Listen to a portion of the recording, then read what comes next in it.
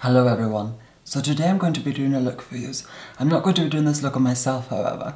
I have a gorgeous model with us today, and her name is Anjola Adedayo. She is a writer and a poet, and we met at a dinner party. She has this incredible, elegant, ethereal essence about her, and as soon as I met her I said, "Darling, you're gorgeous. You must come on my channel." And I'm very pleased that she did. I'd also like to notify you that on the 27th of August, very soon, I will be working at an event. The event is called Oya Chronicles in Conversation with My Mother, and the event will be hosted by my dear friend Fumioda and artist Ayoola Balahan. Anjola will also be at the event, and I shall be doing everybody's makeup. So I shall leave a link to where you can get tickets and all the information about the event in the description of this film. Everybody is welcome, and I hope to see many of you there. It's an opportunity to meet myself and of course all of us. I'm personally very excited. Within the description of this film, I shall also leave the applicable links to Anjola's social media. And I very much hope you enjoy the look. So I have already applied the base. For foundation, I applied Supercover's foundations in the shade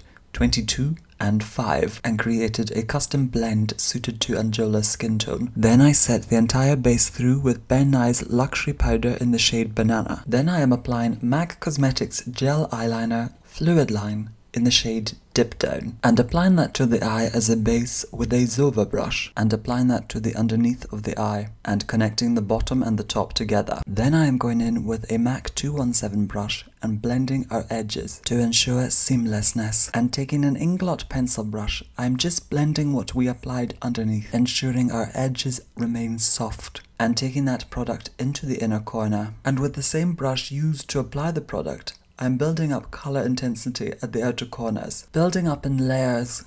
By applying product and building it up in layers, you will create seamlessness. And going back in with our blending brush to ensure seamlessness and no harshness, and applying the same steps to the other eye. Then on a MAC 217, I am applying MAC Cosmetics eyeshadow in the shade Espresso, and I am applying that mainly at the outer and upper corners using our pencil brush, and taking a clean blending brush and blending that colour into our socket. Then I am applying on a MAC 217 MAC Cosmetics eyeshadow in the shade Swiss Chocolate and coating the entire eyelid, then blending the edges through.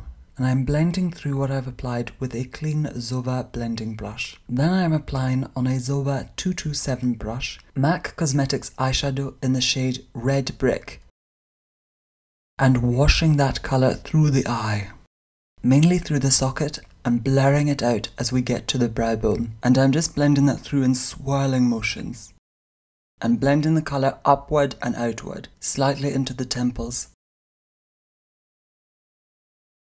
Then I am taking Illamasqua's powder eyeshadow in the shade Vapour on our previous Zova 227 brush, and I am applying that mainly to the centre of the eyelid, just to warm up the eye. Building that up in the eyelid and packing that colour on mainly near the crease. Then I am applying on a MAC 239 brush this beautiful deep golden eyeshadow by Shimmer in the shade 875, and because I am applying this to the eyes dry, I am holding a tissue just underneath to prevent fall down. When working with pressed metallic or shimmer eyeshadows, it is better to build up gradually. Completing the same steps on the other eye. Then I am applying MAC Cosmetics eyeliner pencil in the shade Teddy, and really working that into the lash line, and also taking it into the socket slightly, and really smudging it into the roots of the lashes. And this colour is very similar to the eyeshadow, yet has a slightly burgundy undertone.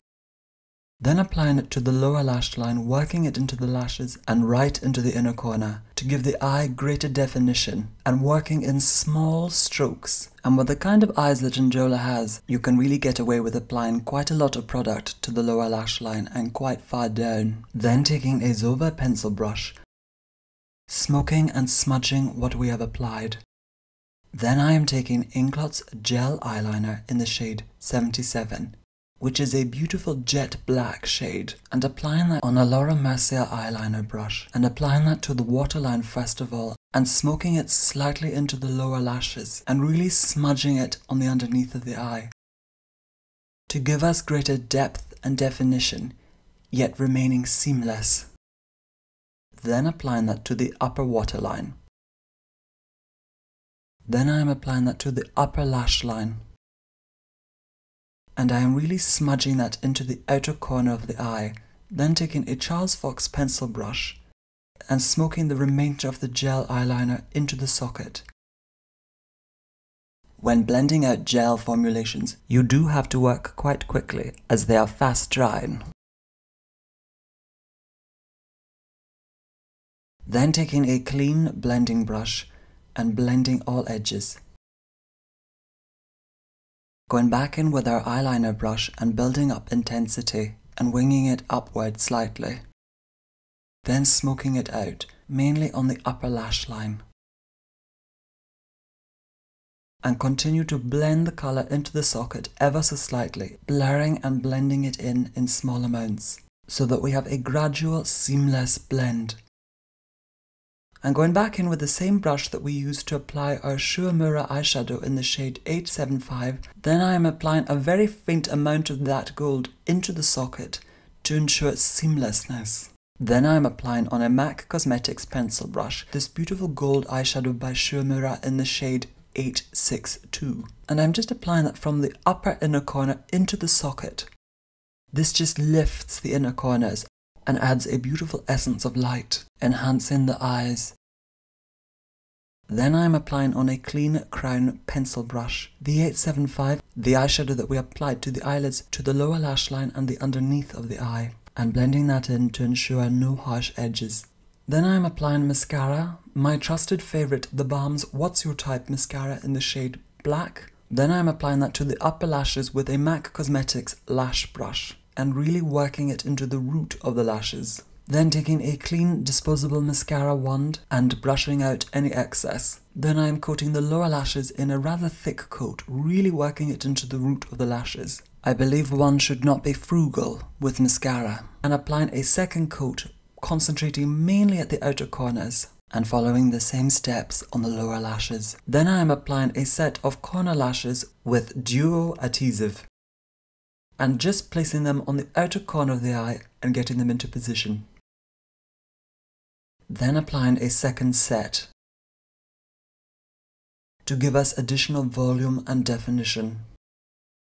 And going back in with our Teddy eyeliner pencil just to connect everything together, adding greater depth to the eye whilst the eyelash glue dries. And then on a crown pointed blush brush, I'm taking the darkest contouring matte shade from this sleek Face Form palette in the shade Medium, and sculpting Anjola's fantastic bone structure. Then to create greater depth, I am applying on the same brush MAC Cosmetics eyeshadow in the shade Espresso as a contour, and really buffing that into the skin. I am no fan of harsh contours, as I want our contours to appear seamless, and applying that to the outside of the eyes and into the temples, elongating our look. And to ensure seamlessness, I am applying a slight bit of loose powder. Then I am applying this beautiful orange blusher in the shade Lantern, and this colour is from the Blush by 3 Pumpkin palette by Sleek Makeup. And I am layering this colour on the apples of the cheeks using a MAC 116 brush, and merging it into the contour that we have already applied. For highlighter, I am applying this Radiance Baked Body Bronzer by Mercier on the same brush for which we used to apply the blush. And I am applying that to the apples of the cheek and onto the cheekbone, and highlighting through the face with that, applying a little bit of it to the forehead, the centre of the face, the chin, the lips. Then taking a Zova pointed brush and applying that just midway down the nose, and a slight amount of it on the tip. A tiny amount on the cupid bow, and highlighting the top of the lips, and muting all of that through by applying a tiny bit of loose powder to the skin, reducing any unwanted shine. Then I am taking the Balm's Manizer on a Charles Fox brush, and applying a tiny amount of it to the cheeks. And with a MAC 217, I am applying the same orange shade that we used for blush to warm up the brow area.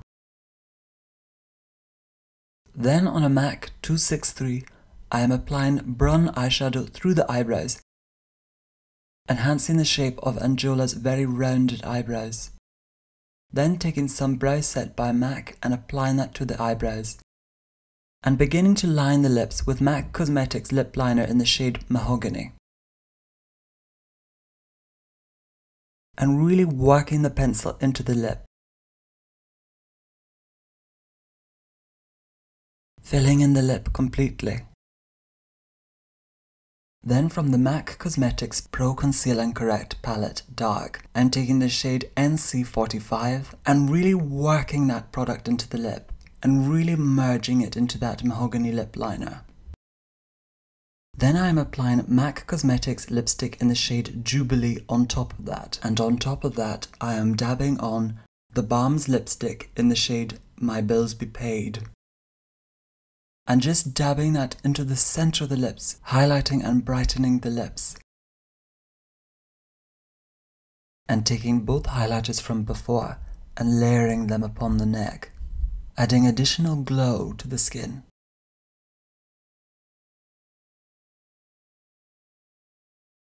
This look was really designed around Anjola, and I think Anjola carries it very well.